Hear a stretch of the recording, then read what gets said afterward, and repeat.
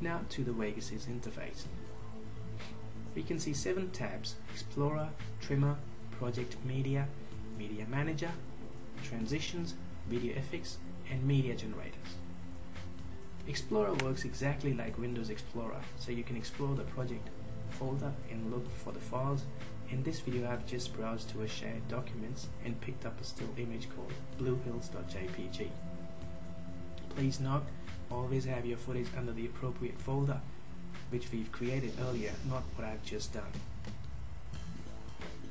Now you'll also notice the moment I select the image or any element at the bottom, it'll give you its attributes, resolution, for example in this case 800 by 600 24-bit, and JPEG compression. Simply drag and drop the image onto the area at the bottom. This is with the case of Pro, and in Studio and Platinum they have the timeline at the top. And you'll notice the layer on the timeline or the track 1 populates showing thumbnail of the image. And you'll notice the layer on the timeline or track 1 populates showing a thumbnail of the image. And at the top right hand side you see the preview window. Please observe, once you drop any media onto the timeline, it becomes part of your project and sits in the project media for your convenience. Now in this case, with this still image, if I drag its end onto the timeline, it appears I can stretch it further if I want it for a longer duration, so it loops itself. I can stretch it as much as I want to. Now you'll also observe that the thumbnail has got 2 instances of the image. That's just for the preview. And if I drag the playhead on the timeline like so, you see there isn't 2 separate images, it's continuous. So we can loop music, text, videos and other elements the same way too. Now we click the Media Generator tab and select text on the left panel, and we get a different types of text samples with small preview as to what they are. For now we select default text with no background, other words transparent background, and drag and drop into the timeline. So we see the pop-up window appears wherein we can customize the attributes for this particular text and what we are going to create. Type something in the editable area.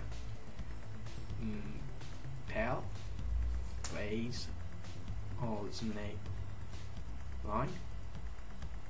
Okay. Change the font size to your liking.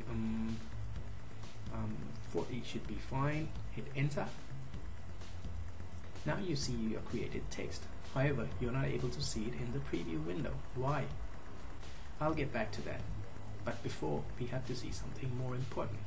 Click the Placement tab in the pop-up window.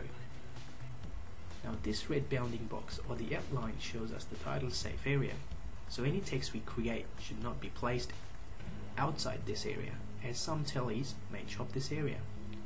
So it's good to play safe in this instance, but for creativity, never play safe. Explore. Okay.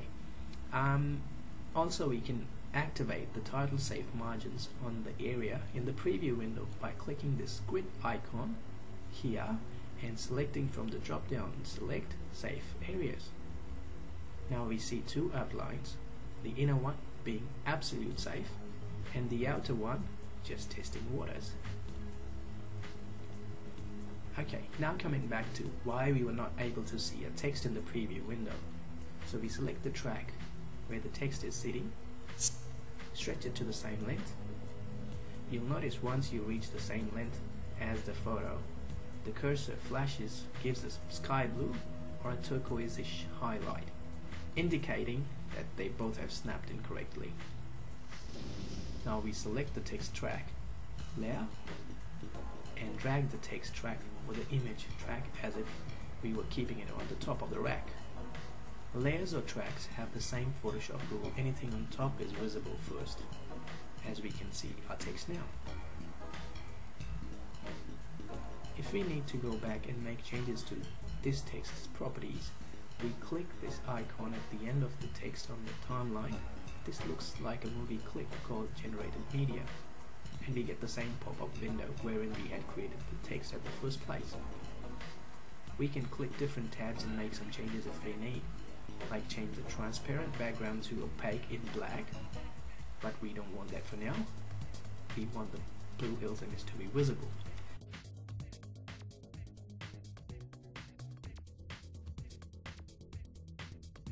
Click the Project Media tab and we see the text also has appeared in the project window now.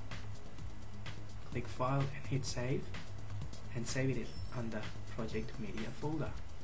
Now that we have our basic clip ready, we can now render it as a video. So we are now ready to make a video out of it now. So we click File, Render As.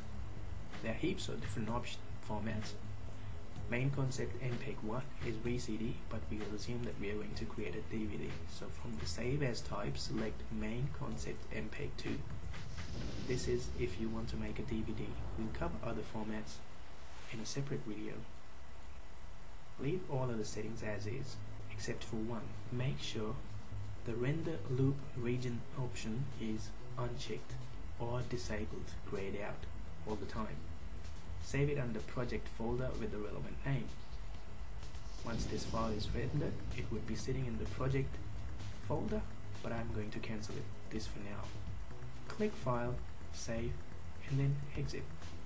Thanks for watching.